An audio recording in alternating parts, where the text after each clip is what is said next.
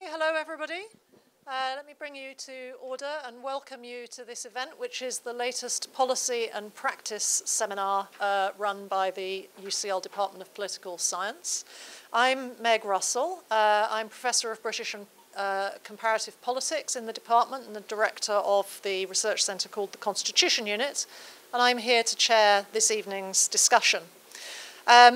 We're on the eve of International Women's Day today, so we thought that we would dedicate this evening's session to women in politics. What's going on particularly in the UK, and we've labelled it Progress, Pitfalls and Prospects.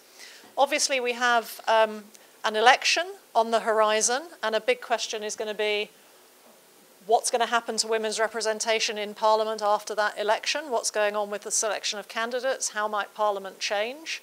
We have made quite good progress in the UK in years to date, but we're still at only 36% women in Parliament. So is that going to go up? Is it going to go down? What's the experience of being a woman politician like?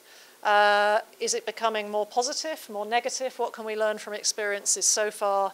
What puts people off going into politics? And whatever our wonderful panel want to talk about. So we've got a fantastic panel of 4 here this evening. I'll introduce them in the order that they are going to speak in. Dr. Sophia Collignon is Senior Lecturer in Comparative Politics at the School of Politics and International Relations at Queen Mary University of London. She's also a former member of our department and contributor to the Constitution Unit. So it's really wonderful to see Sophia back here with us this evening. And I know the quality of her research has been fascinating. She's an expert in the study of candidates, elections and parties, and gendered violence against political elites. And her article, Increasing the Cost of Female Representation, the Gendered Effects of Harassment, Abuse and Intimidation Towards Parliamentary Candidates in the UK, was selected as the best paper published in the Journal of Elections, Public Opinion and Parties in 2021. That's a sign of the quality of her work. That does all sound a bit depressing. We're not going to entirely do depressing this evening, but the story isn't a wholly positive one. Next, we have Antoinette Sandbach, who's a former barrister. I have here farm manager as well as politician. Antoinette was elected to the Welsh Assembly in 2011, and then she went on to be elected to the House of Commons in 2015 as the Conservative MP for Eddisbury in Cheshire. She was, and I know this from my own research on the impact of Brexit on Parliament, unfortunately one of the 21 Conservative MPs who was stripped of the whip by Boris Johnson as Prime Minister for her voting on Brexit.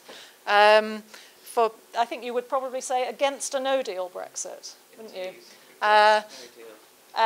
And Antoinette subsequently switched to the Liberal Democrats, tried to fight to keep her seat in 2019, but was not successful in that. And I must say, since leaving Parliament, is looking extremely well.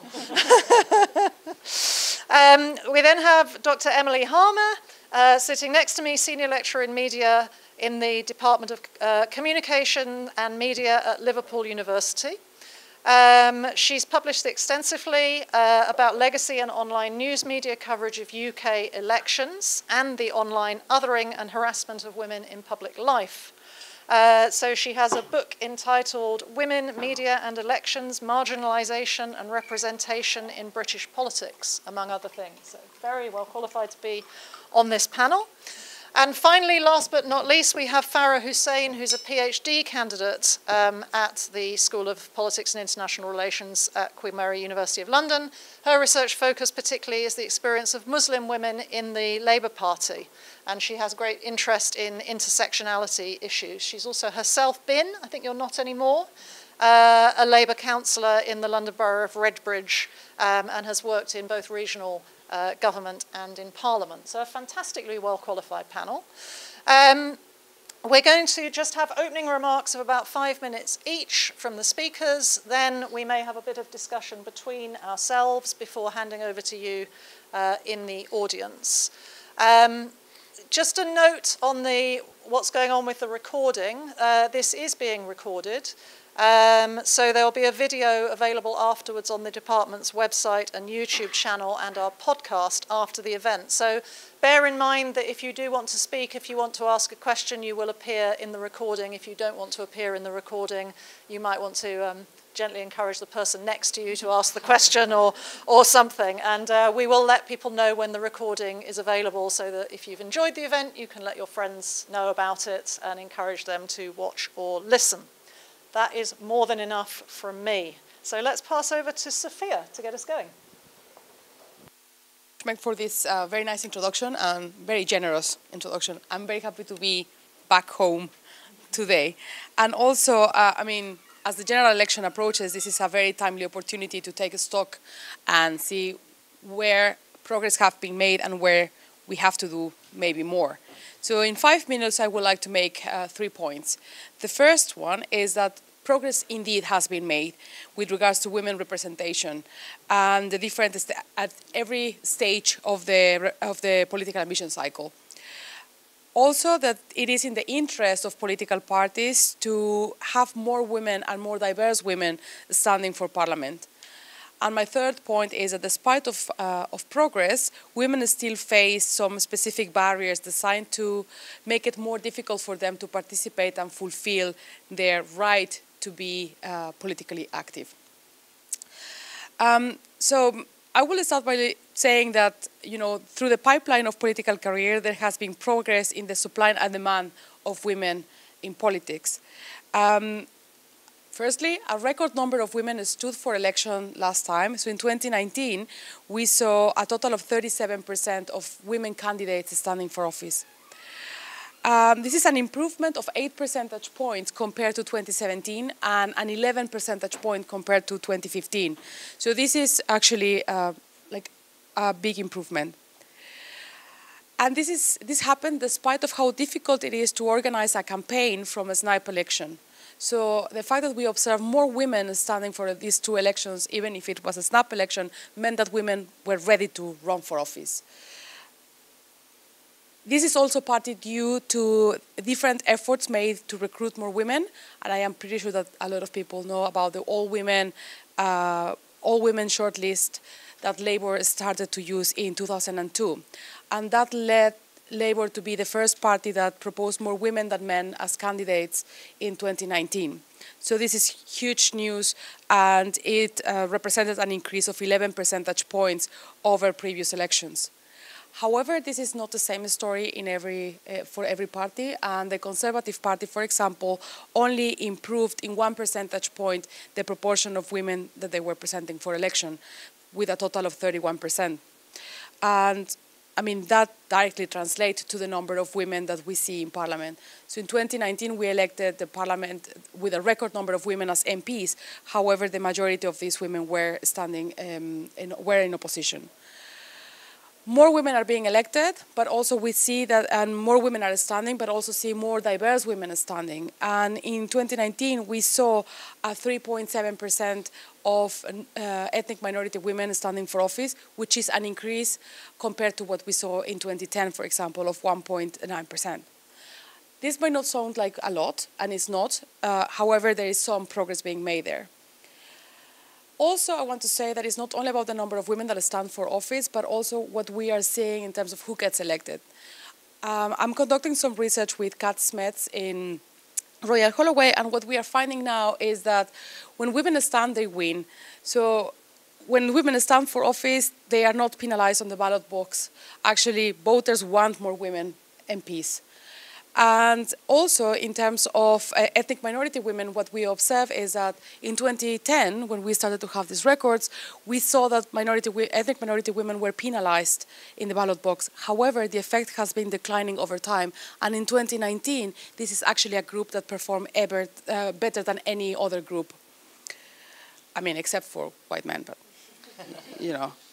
It's a positive story anyway. And I will say that actually, I mean, this is a positive story that we want to have more women, but also more diverse women in office. So these findings should encourage political parties to actually increase the pool and the diversity of their candidates, because they are not going to be penalized. On the contrary, they are going to be electorally rewarded by doing so. And I want to finalize my 5 minutes with very quickly talking about the challenges that women are facing right now and where I think that we should pay more attention in view of the next election. The first one relates to the cost of running for office. In the UK, women have to apply to more constituencies before being selected than men. Women have to spend much more money on selection processes than men. Women are still more likely to face contested selection process, and also women are more likely to put more money in the selection process. However, if they put more money, it doesn't necessarily translate to more electoral success.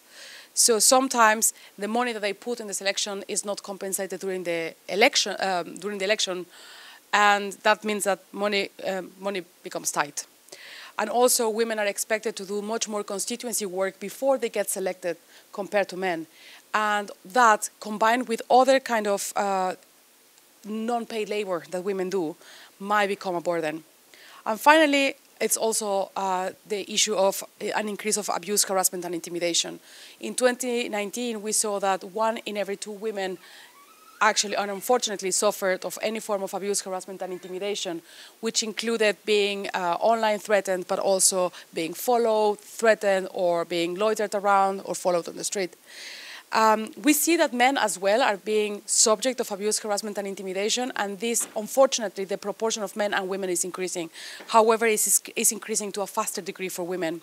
So we need to do something, and we need to do something quickly. Why is this important for representation? So we see that women that are being harassed and men that are being harassed, abused, or intimidated, they don't necessarily, that doesn't necessarily reflect on a standing down from politics, or not necessarily.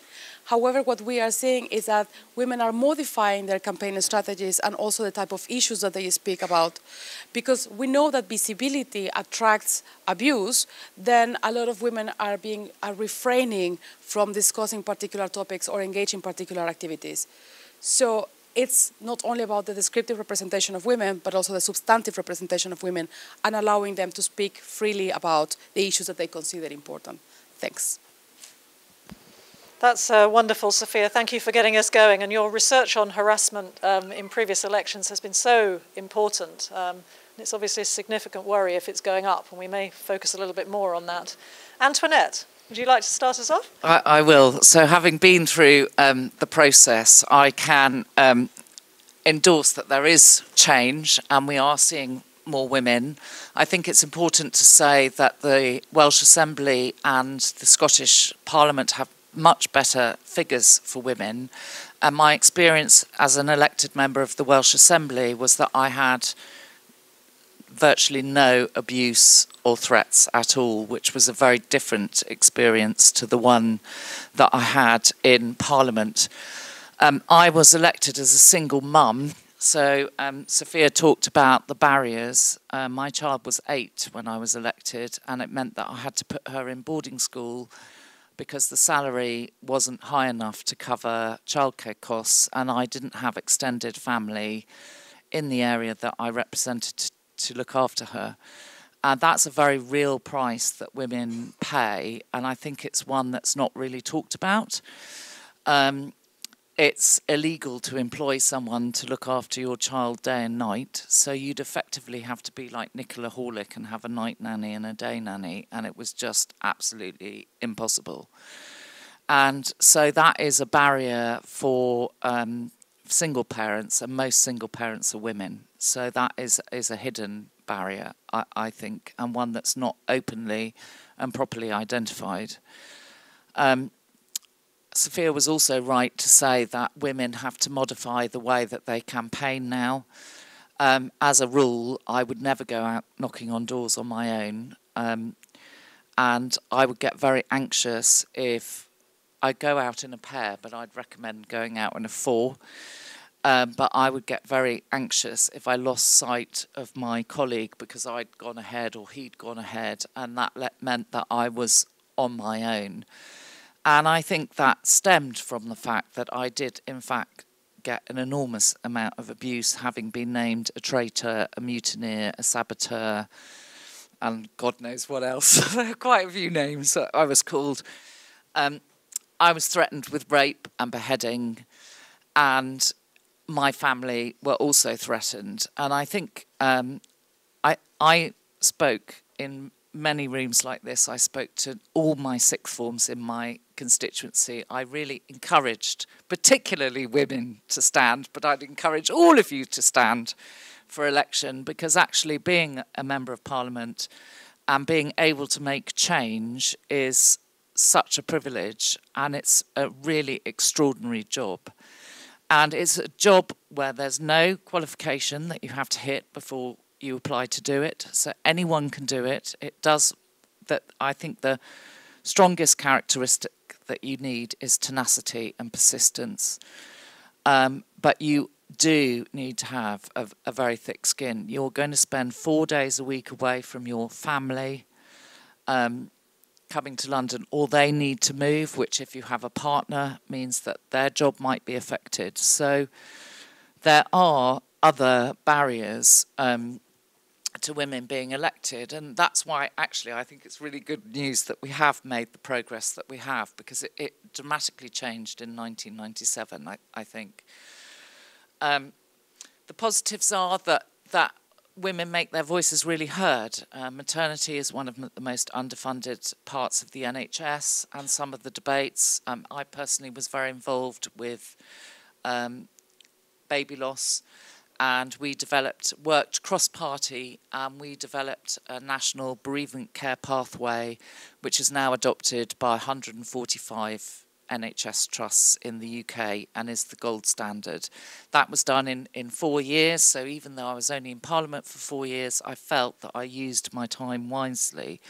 And there is a kind of sisterhood in Parliament. You'll find that behind the scenes, women will work very well cross-party with MPs from other parties to try and affect the change that they want to see. And it's so important that our voices, that we have a Parliament that represents the community that we live in. And that means a really diverse Parliament.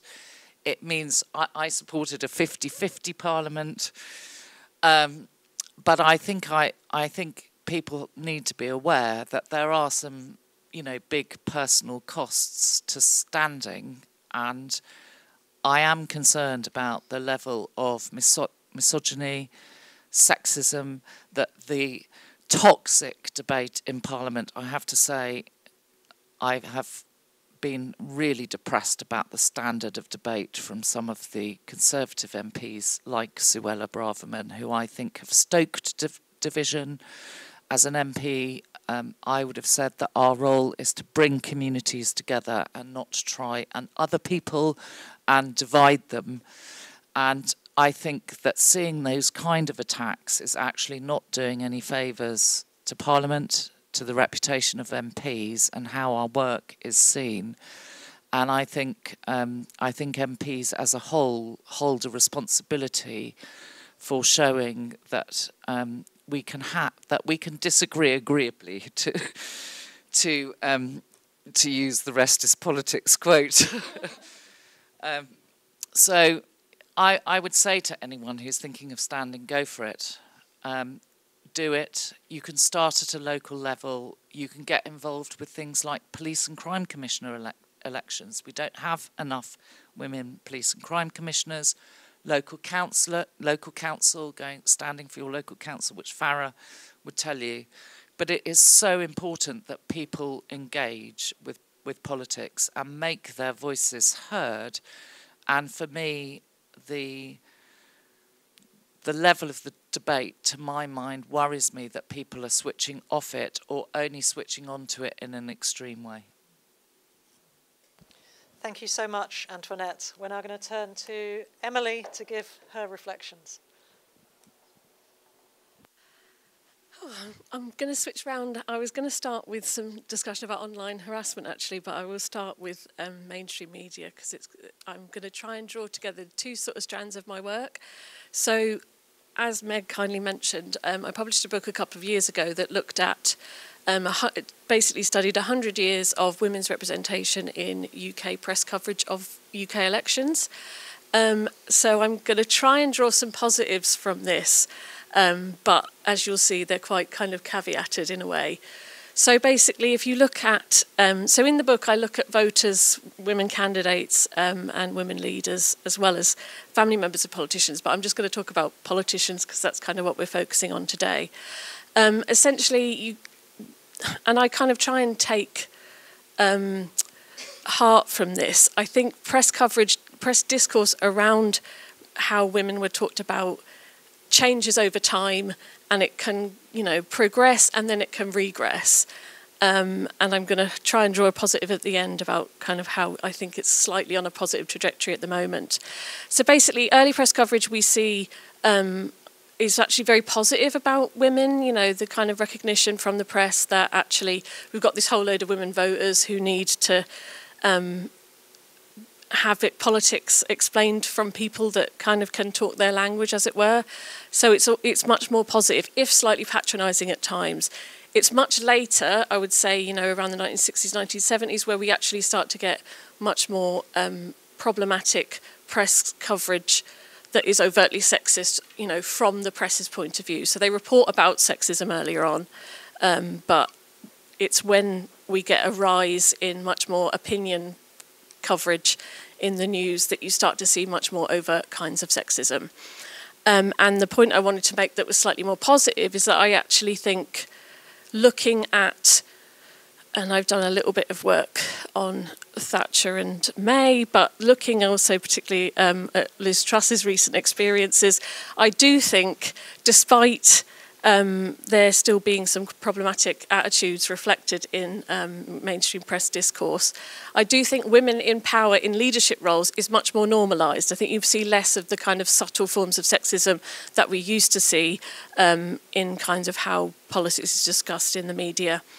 And I mean particularly around, you know, if you have a very, very challenging time like Liz Truss, I think the relative absence of really overt mainstream coverage of her is quite surprising in a way, although, you know, press partisanship is obviously an issue here, which we could probably talk about later. So I do think we're in a time, it might go backwards, as I said, it tends to go in cycles with these things. But I do think at the moment we're seeing a normalisation of women in leadership roles. I have to say, though, I'm not sure that that's trickling down to ordinary candidates in quite the same way. If you're less well known, then you still get some of that sexist discussion about your family and, you know, what, you know, your childcare arrangements or all those kinds of things that, you know, you're less likely to hear about male candidates.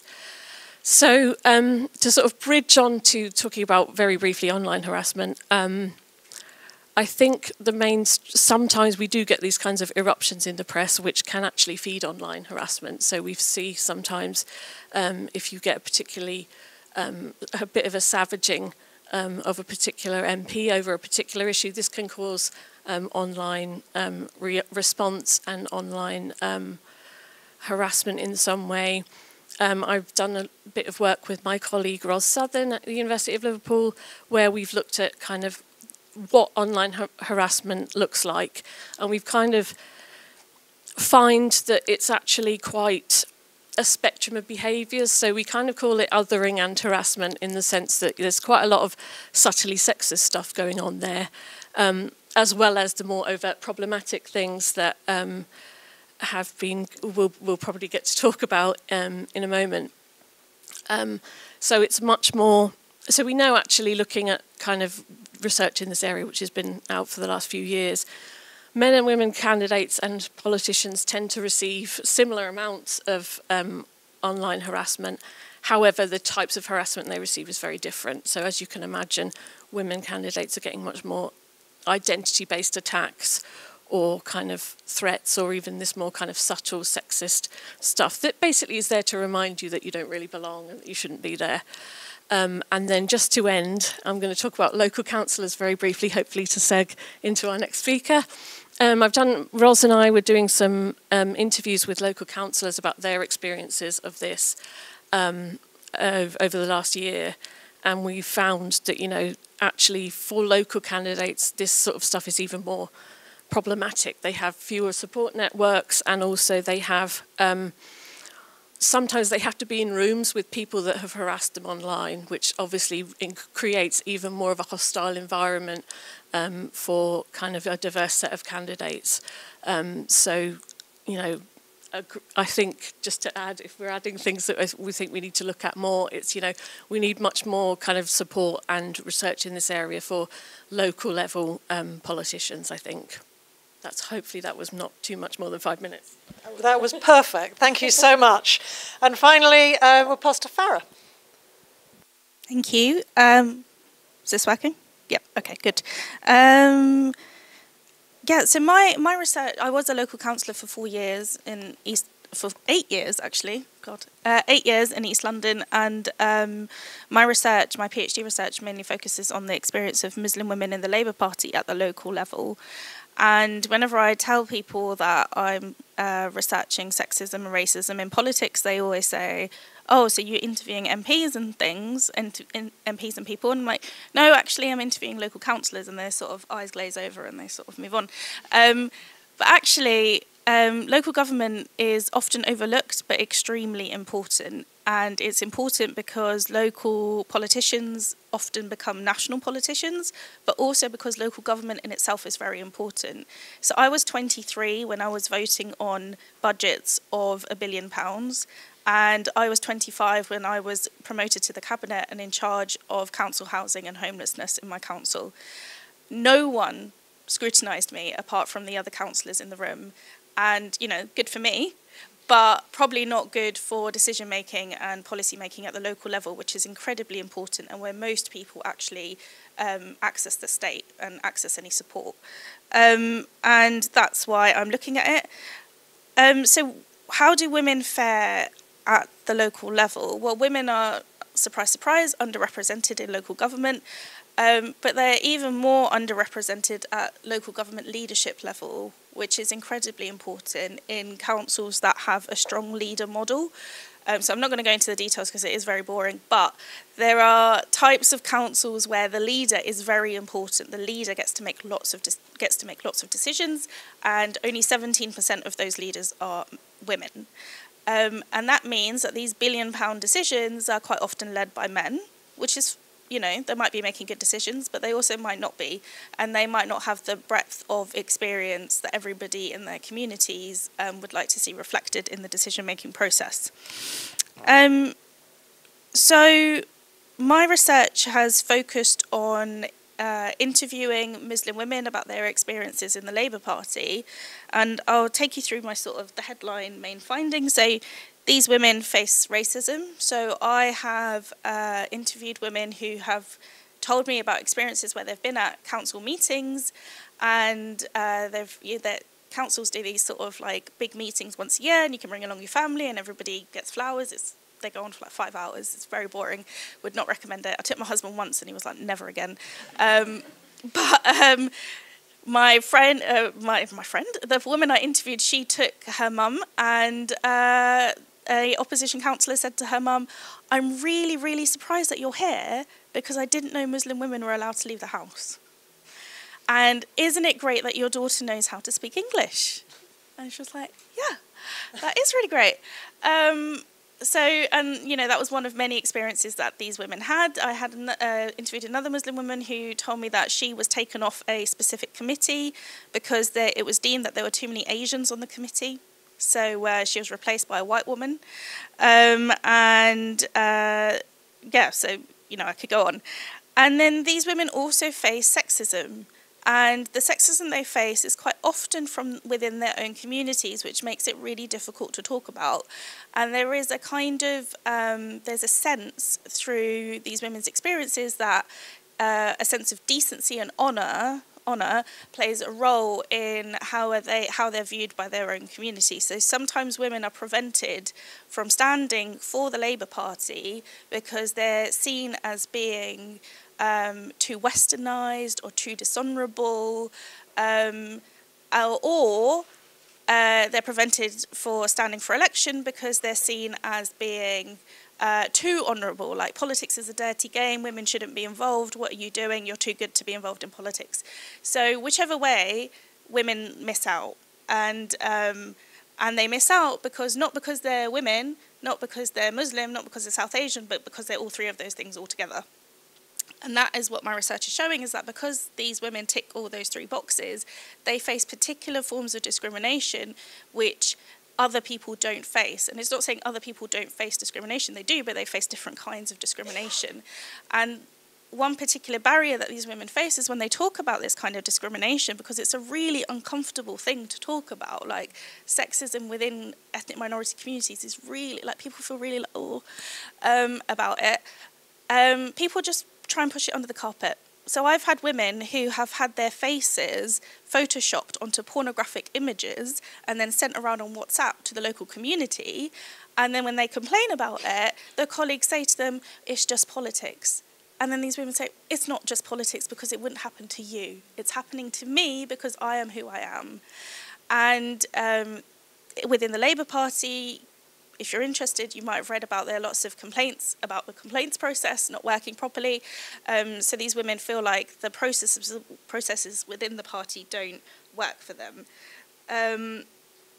And quite often this affects how women feel about the party, and they're less enthusiastic than Antoinette about encouraging other women to go through. So I interviewed one woman who said, you know, I used to encourage women to stand for the party, and now I think, am I leading her up the garden path? Like, what am I actually encouraging this woman to get into? Because is she going to be the next person to have her face photoshopped on a pornographic image? I could talk lots about the role of party members, the particular importance of selection, party meetings in the process of becoming a councillor and women's experiences. But I will stop now, but if you have any questions, I'm happy to answer them. Brilliant, thank you so much. I want to get to the audience shortly, but let's just have a little bit more discussion between us while you please formulate your questions and be ready to stick your hands in the air. I might just ask you a question along the line here, but do chip in on each other's if you feel the urge. Sophia, I'm not sure you told us, I think you're probably the likeliest person on this platform to know where we stand in preparation for the election, which is going to happen within the next sort of 10 months and could be as little as 2 months away. Where have the parties got to in terms of selection? How much do we know? Is the number of women going to go up or down? And how is that distributed between the parties? Well, it's very scary to think that we might be 2 months away from an election. I'm not really sure if I want it to be now, or I mean, I don't feel ready.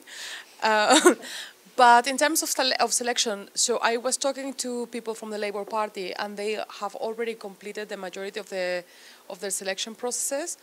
And interestingly, one of the things that I am very curious about is whether, so before we had the all-women shortlist, and this is going to be the first time that we don't have it, right? So I was very concerned to see whether we will observe a decrease in the number of women standing for office for the Labour Party. However, what they are mentioning now is that actually they put a lot of attention in the committees to try to increase the number of female selectors, and also to try to encourage them to pay attention to selecting more women, and that they are not concerned about decreasing it. So on the contrary, apparently they are very optimistic about it.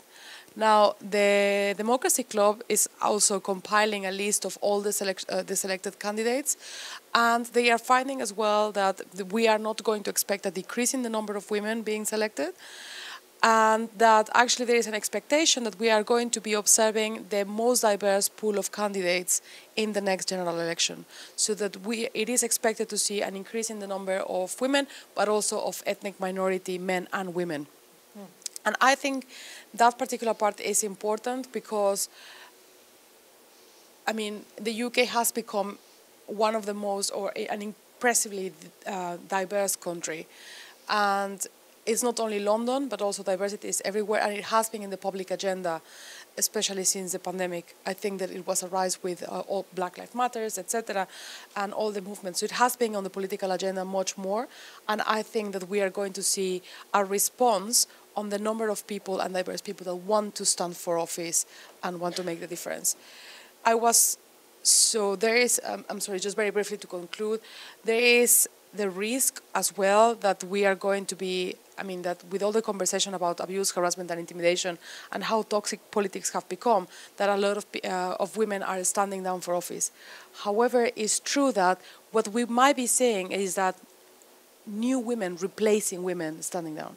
So speaking about the sisterhood, it might be also an effect of, okay, you took the hit, let's say, for 5 years. Now I am taking over.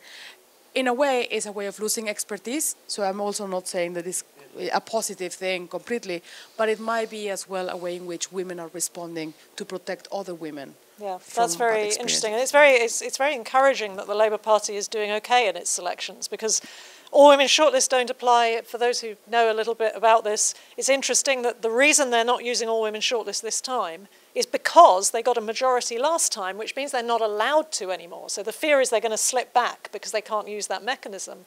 But you want to come in, Antoinette, and I was going to ask you, I mean, the answer to the question what's going to happen to Parliament after the next election is if the polls are right, then we're necessarily going to see an increase in the number of women because Labour is better at selecting women. And if the number of Labour MPs goes up, the number of the proportion of women will go up. What is it with your party? Ex-party. Yes, sorry. Of course, you can represent two parties on this platform, while Farah's representing a third. But it seemed like in the Brexit time, which was clearly such a big part of your experience and so painful, a lot of the people who stood up and tried to sort Brexit out in your former party, it's very striking, were women. There were some very brave women like Anna Soubry and Sarah Wollaston and Heidi Allen and Justine Greening and even, I'm going to forget her name, Caroline... Noakes. No. It's gone. It's gone. Spellman. Caroline Spellman, who was trying to negotiate compromise. I wonder whether that tells us something about gender and politics, and basically what's the future for women in this party? Because a lot of you are now gone. So obviously I'm a Liberal Democrat now, and I would say that at the moment there are twice as many Liberal Democrat female MPs as there are male. So there are 10 female women Lib Dem MPs and 5 men. So that's quite a good track record. But with the Conservative Party, it's not good.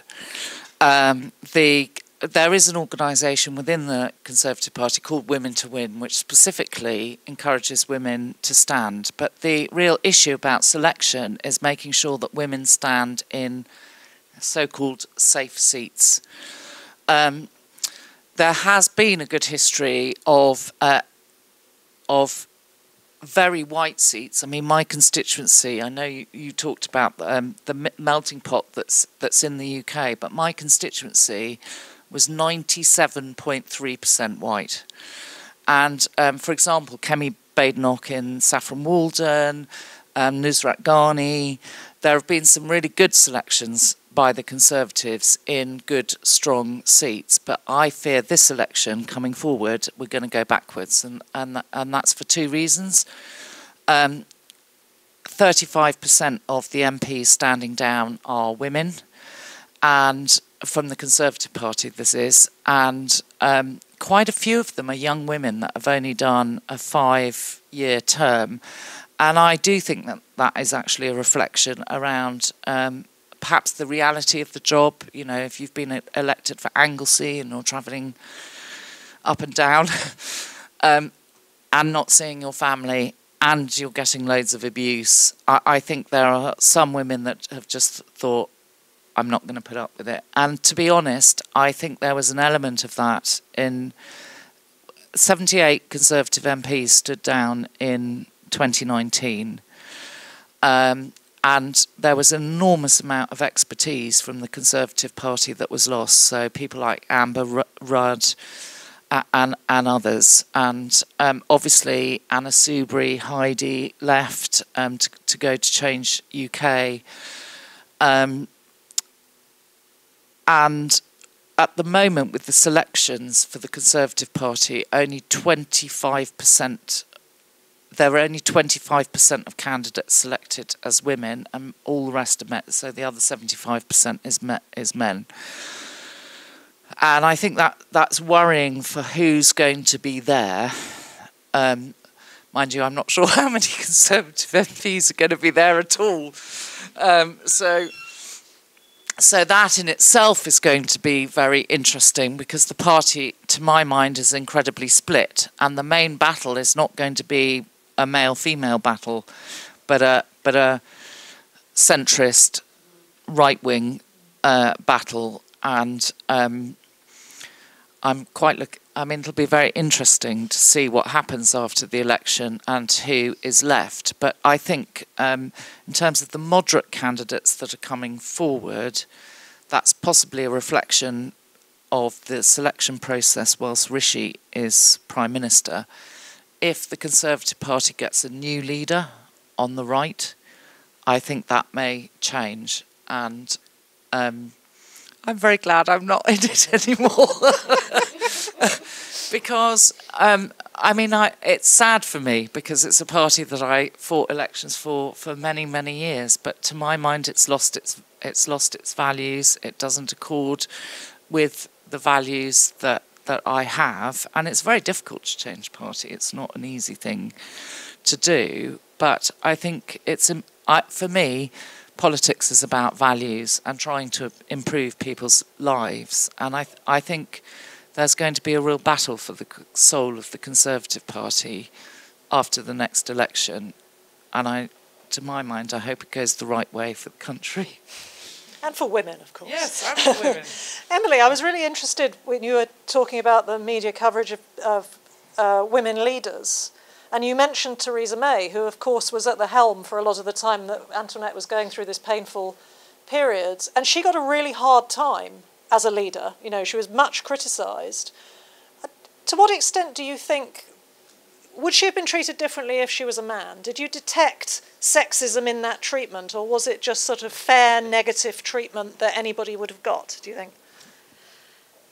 I mean, I think that's a really good question, but also I'm probably going to disappoint you by saying it's a bit of a difficult question in the sense that, I mean, it's difficult to separate motivation of, you know, the criticisms and the treatment of her from the effects. So I think regardless of whether, you know, it was motivated by the fact that she was a woman in a very difficult situation, sometimes the particular ways in which she was talked about do hit different just because she is a woman. So, for example, the kind of Maybot stuff, the fact that she's kind of seen as robotic, you know, activates all those kinds of stereotypes about women are supposed to be caring and kind of empathetic, and the fact that she kind of struggled to convey that about herself, at least during, you know, the election coverage that I kind of looked at.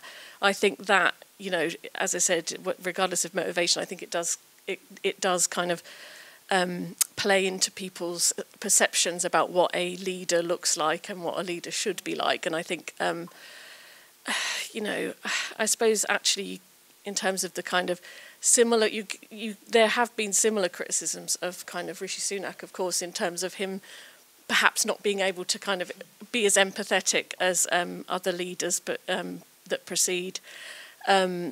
But again, I think, obviously, I mean, there's all sorts of issues going on there, which I won't go into because we're talking about women. But yeah, I think there was, but again, I do think it's quite subtle now. I think it's a lot more difficult to detect than it would have been, at least in mainstream coverage. I think this is, I was talking to Sophia before we kind of came up here. We were kind of reflecting on actually some of the kind of worst kind of sexist stuff now comes from so-called new media. So, you know, some of these more alternative news sites, which are much more kind of openly partisan and happy. Well, I mean, not more partisan than some of our press, obviously, but they are happy to kind of make remarks that are kind of more overtly sexist. And then obviously that plays into the whole media ecosystem. It gets shared online. And it kind of adds to therefore the perception that this person isn't perhaps doing the job that they could, which is why I said I was quite surprised that the coverage of Liz Truss, to my mind, wasn't as, it could have been absolutely awful in terms of, you know, the kind of questions around, you know, her competence and so on, could have been very much activating all these kinds of stereotypes. And I felt that, I mean, I haven't quite got the data for this yet, but I feel like it's not as bad as it might have been, you know, had this happened 20 years ago. So that's why I was slightly optimistic, although, as I said, you know, these things tend to go in cycles, so who knows when it will change back again. That's really interesting and nice to be somewhat positive. And maybe, Farah, I could just end with you, and then we must go to the audience. As to, we're hearing that the Conservative Party isn't in a particularly happy place here. Do you think the Labour Party sort of got it sorted out now? I mean, doing very well on women's representation, but you have intersectional concerns, and obviously you're particularly interested in minority women. I remember years ago when the Labour Party was debating sort of improving representation on different fronts. It used to be said, well, we've got all women shortlists, why can't we have all black shortlists? And some of us used to say, well, you know, women can be black too. Because it was sort of a contest between white women and black men, it seemed. Has the Labour Party got this sorted, or does it still need to take action, do you think, to address underrepresentation problems that haven't been addressed? So actually quite a lot of ethnic minority women were elected to Parliament through all-women shortlists, so it will be interesting to see the sort of intersectional impact of not being able to use all-women shortlists during this election. I think the Labour Party has some quite deep-rooted cultural problems in the way that it supports all its members, but particularly minority women. And I'm not saying that the Labour Party is worse than other parties, not by any stretch, but that's what I researched, that's what I know. I think no party really properly appreciates the sort of particular forms of discrimination that minority women face. And I think, you know, the Labour Party's not an exception to that. And the thing with the Labour Party that people don't really, or people tend to overlook, is that the party members have so much power in the Labour Party. And part of my thinking during this PhD, you know, and as a Labour Party member, is why on earth has the party given me so much power? Like, why do I get to decide who represents me on the council in my, you know, safe Labour ward, and why do I get to decide who represents me in Parliament? I'm not qualified in it anyway. Well, maybe I'm more qualified than other people, but, you know, most of us are not qualified to do that. You know, my husband, who's also a member, is definitely not qualified to do that. So why does the party give up so much of its power to members? And I haven't really got to the bottom of that. I have actually read something that Meg wrote about party membership that helped a little bit, but I think there's something there, and party members are atypical. Like 1% of the population is a member of a party, so we are not normal people. And why do these abnormal people have so much power? And how do parties work to counteract certain biases that might be present within party memberships? I don't think they do very much in terms of the Labour Party. So I think there might, you know, the headline figures might be fine after this general election, and there are women's organisations within the Labour Party that are keeping a close eye on what happens. But that doesn't mean that the culture's changed. And you can speak to women in the party who say, yeah, fair enough, this woman might be elected, but was she only elected because she was selected by a local party where her dad knew, you know, 200 of the members or whatever? You know, like, there's wider cultural problems beyond the headline figures. My experience is that parties are desperate for people to stand as local candidates, and that if you want to stand, your hand will be bitten off. For local council candidates. Local council candidates, but that's actually quite a good route into Parliament if that's where you want to go. And as thing to do in its own exactly, way. as Farah said, it carries a lot of responsibility. It decides how your local services are delivered, and so in it, you know, it's not just a stepping stone. It's a worthwhile thing to do, and we do not have enough young people. You know, most of the people that stand for local councillors where I am are kind of all retired. And it's really important that people engage and put themselves forward and get involved. Okay, we must go to the audience now. Alan here is going to go around with a roving mic. Could I beg a microphone off this side of the room? Because maybe three of you can share 2 microphones. And invite maybe 3 questions at a time. Could you put your hand up if you want to ask a question? And maybe you could say your name, and also if there's anybody on the panel specifically that you're pointing your question at. So there's a woman there.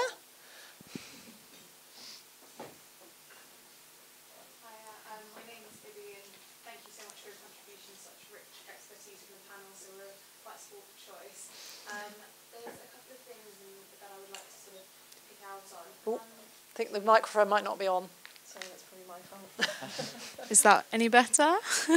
Yeah, so one is about sexism and the way that Theresa May was represented. I think actually there was a lot of sexism in the rhetoric of the press, Legxit being one of them, and also during the Tory leadership race. I think, if I'm correct, it was Andrea Leadsom commenting on the fact that she was better qualified as a mother, so she would be able to run the party better and the country, therefore. So I think that's one thing I potentially would like to hear your own reflections on. And the other element is the intersectionality point. And as a female person of colour and a South Asian person of colour, it's quite disheartening to see the likes of Suella Braverman and Priti Patel be my sources of representation in British politics. So I think my question for the whole panel, and maybe Antoinette and Farah as well, is seeing those representations of women and people of colour in positions of power almost gatekeep access or be quite derogatory and inflammatory.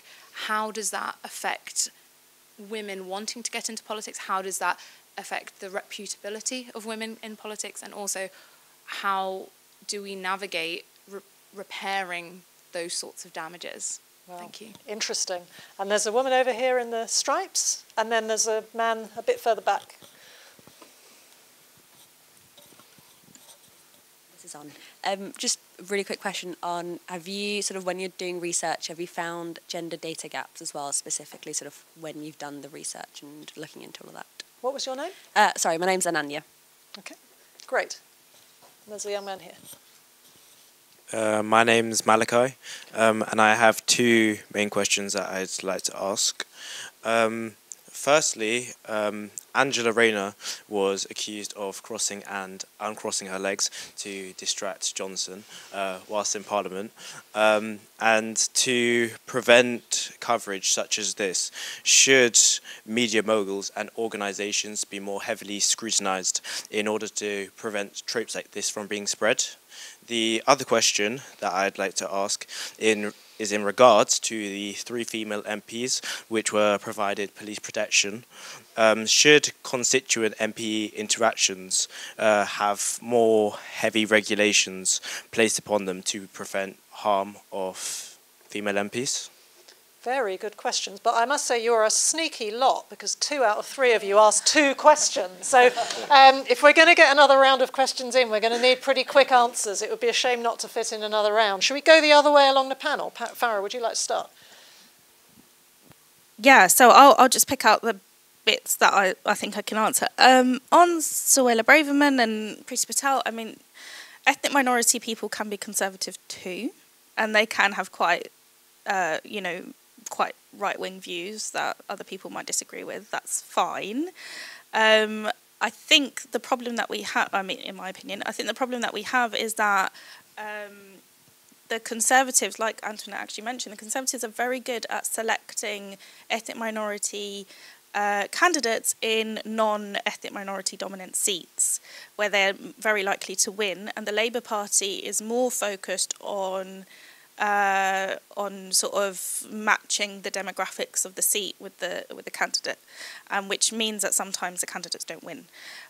So I think where we should be mostly directing our sort of upsetness about these 2 women being the most prominent ethnic minority women is at the parties for not doing, or at the Labour Party for not doing a better job at lifting up its women who want to represent the party at the national level.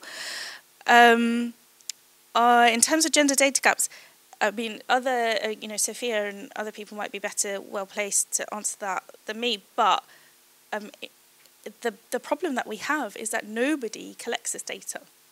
Like, the parties don't collect it. Like, there's no central database if you're a political candidate, you fill in a form and it goes and gets scanned into a computer and everybody can access it. Like, we don't have that.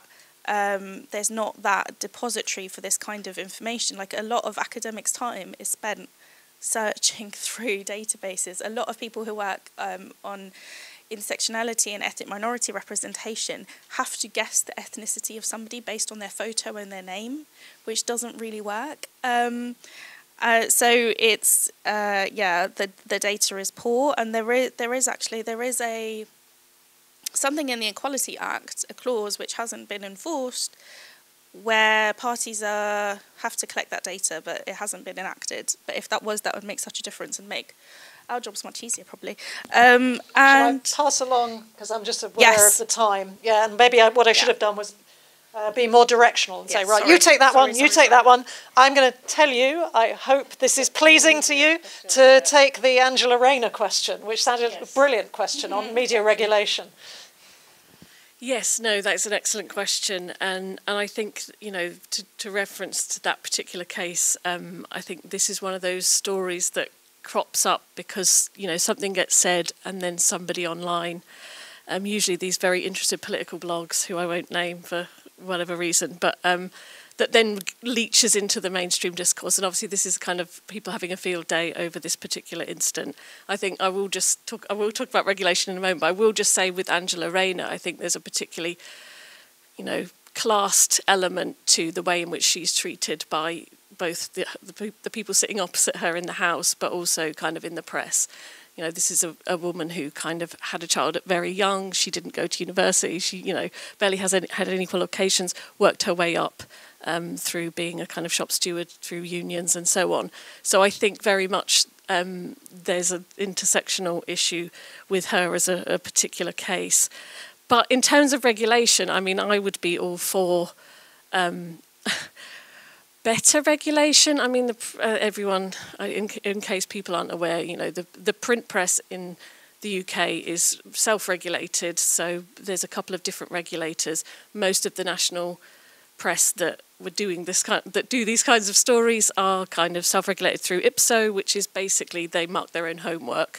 It's all other editors kind of commenting on stuff, and if they get things wrong, they print retractions 5 months later, and it's like a postage stamp size rather than the front page splash that they had, which I do think in turn might actually put people off. So yes, I would do, but obviously getting in a post-Leveson inquiry environment where much of the press very much strongly rejected the idea that they should be regulated. Getting them on board with any of that is particularly difficult.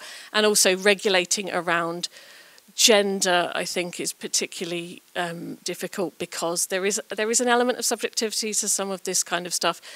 Not in that case, I would say, but in some of the things, I think it is kind of, these are sort of things that regulators don't go anywhere near. Even if we look at our regulated media, i.e. broadcasting, they don't go near gender issues because, for various reasons I could go on all night about, but it's extremely difficult. But yes, I personally think this should be, the bare minimum. I mean, hopefully, we could educate journalists not to do this kind of stuff, but yeah, I'll stop. Thank you.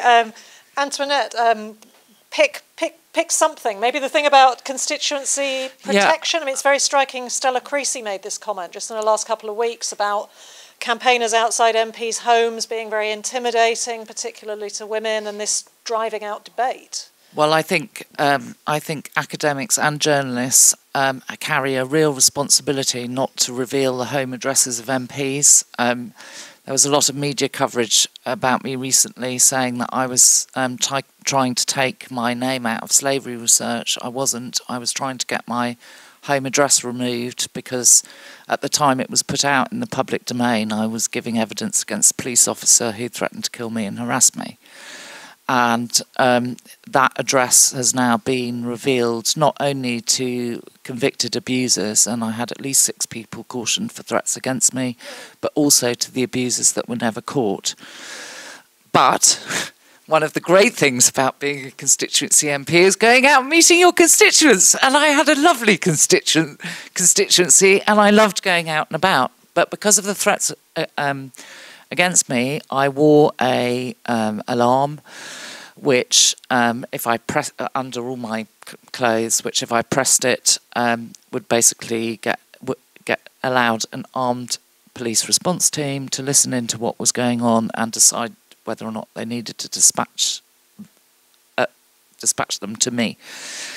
And you are hearing MPs. It's not just women, actually. It's also well, it's coloured women. It's coloured MPs. So I had to report threats to Nadeem Zahawi, which were left on my constituency office telephone, and also to Diane Abbott, who receives 50% of all the threats against MPs because she gets racist abuse as well as misogynistic abuse and lots of threats of sexual violence. I think it's really important that we call the behaviour out, that we just say it is not acceptable. I think the Information Commissioner has to be much stronger in how he regulates the release of information.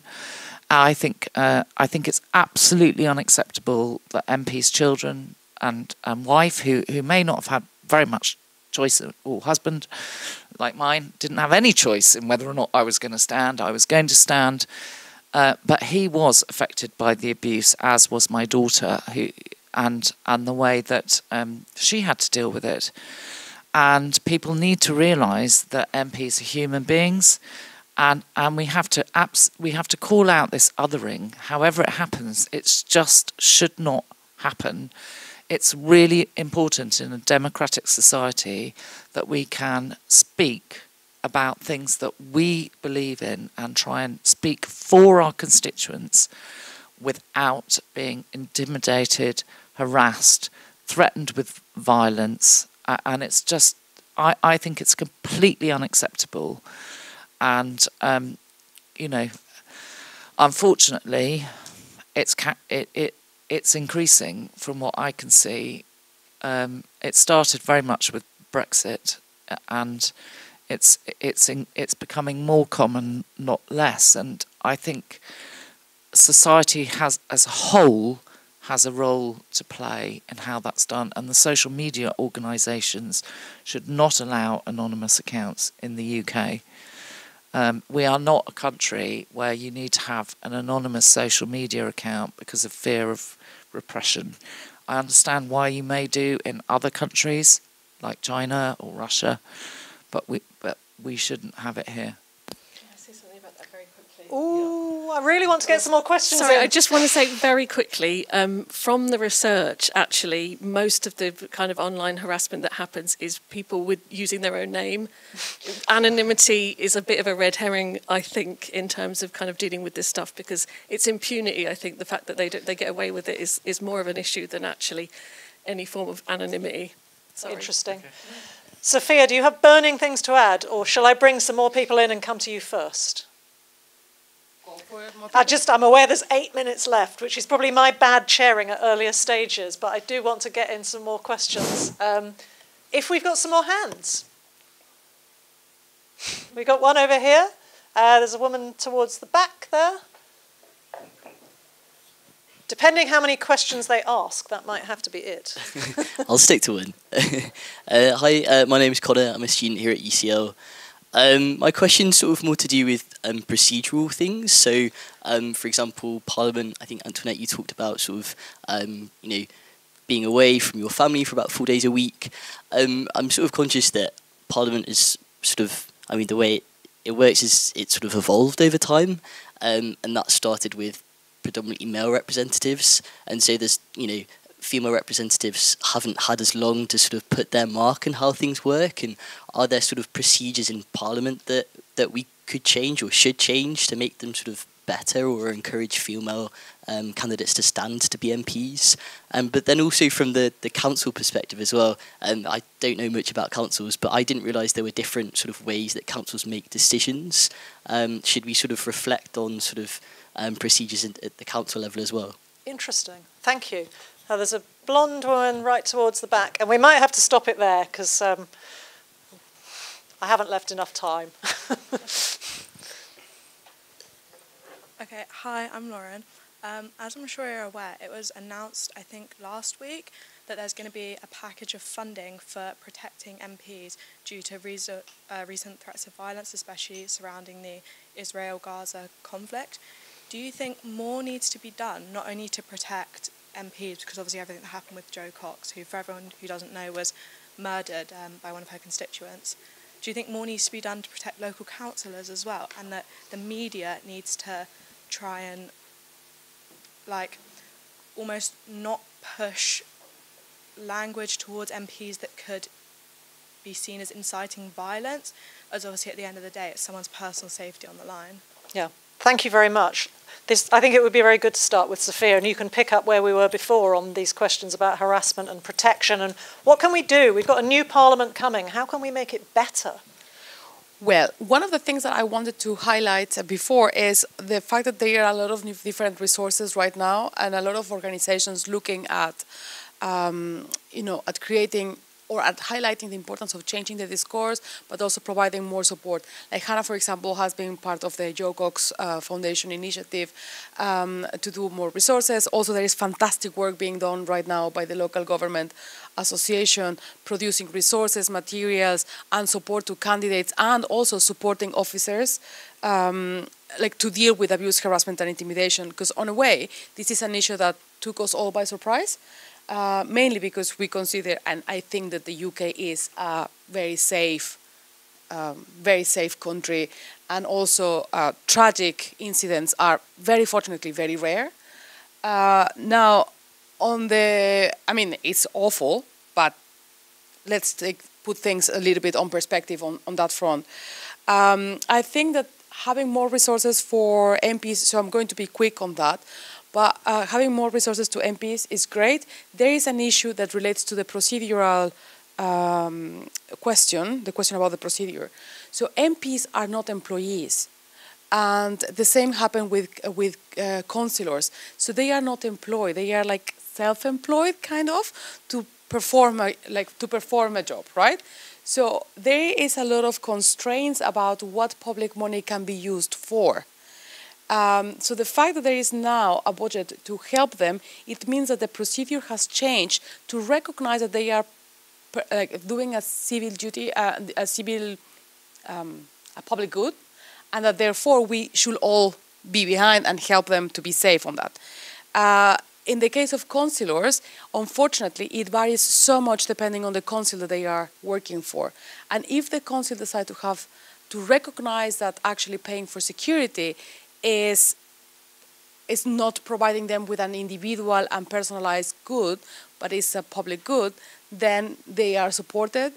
But that means as well that the experience of councillors and people standing in office, it varies hugely across constituencies, but also councils. So Antoinette, do you want to talk about procedure? Yes.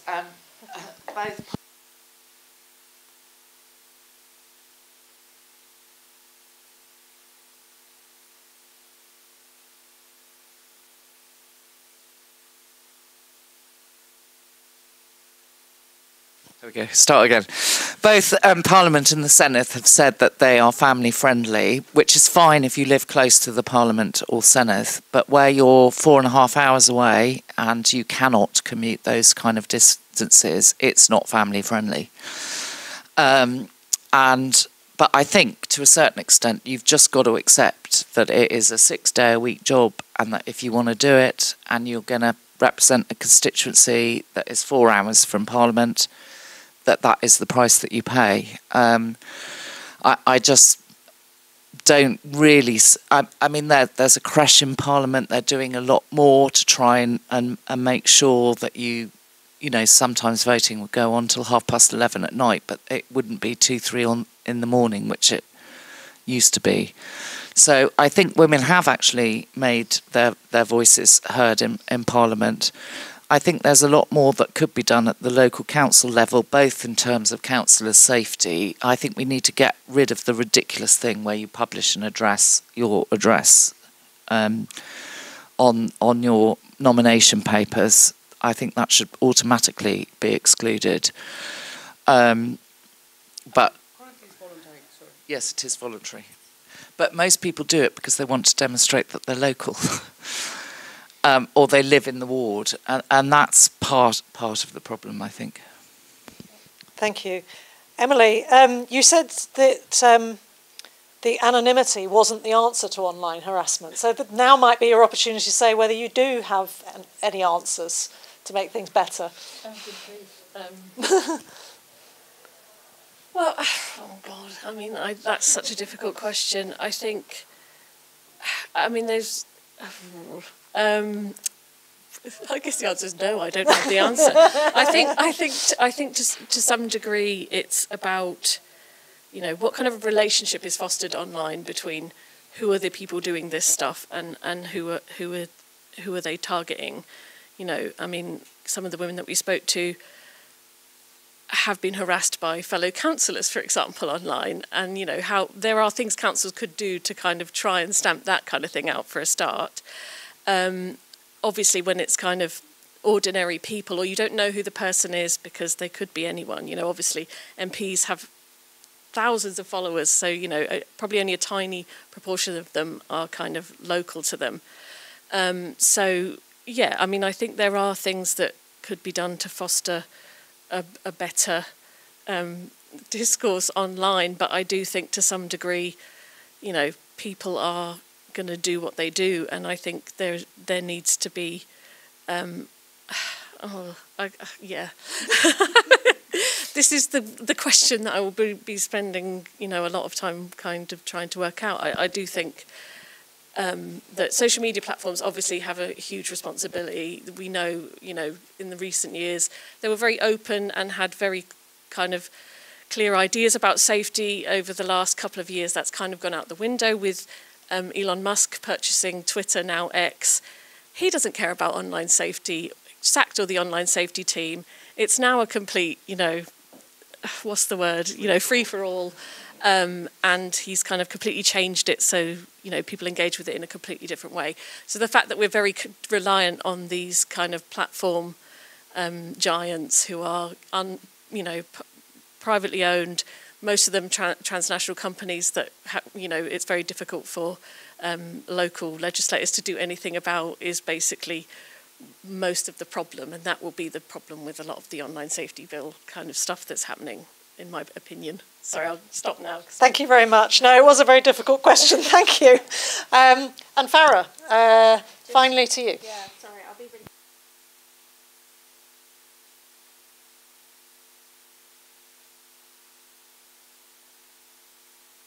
Weird legal position. Councillors don't get paid a pension, which is fine if you're in your 20s, but then when you get to your 30s, you're like, oh goodness, really need a pension.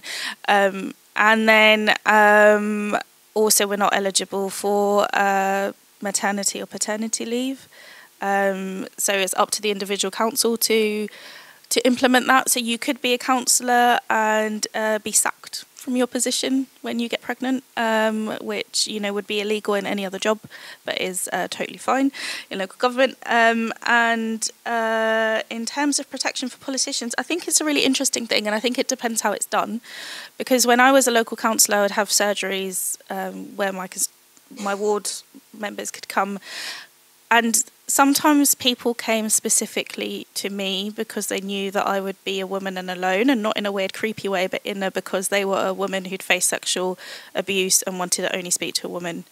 And I don't think they would have been comfortable doing that with a police officer in the room, or so it would have to be really sensitive in the way that it's done. And sometimes people would come who wouldn't even live in my ward, and I'd say, why'd you come to me? And they said, because I read your profile on the website and I wanted to come and tell you about my problem. And so I think it's really important that we keep that avenue open for people to access their political representatives. Wow, some real dilemmas there. Thank you so much. You've been a brilliant panel. Let me just make some final announcements before we say goodbye.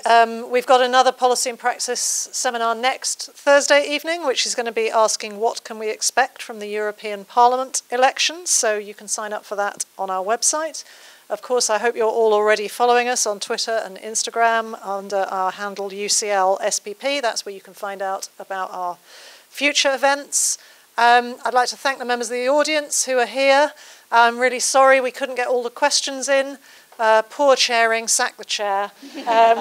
But there's also just been so much to say, and your contributions have all been fascinating. So thank you so much to our panel, and I hope our audience will want to join me doing that in the traditional way.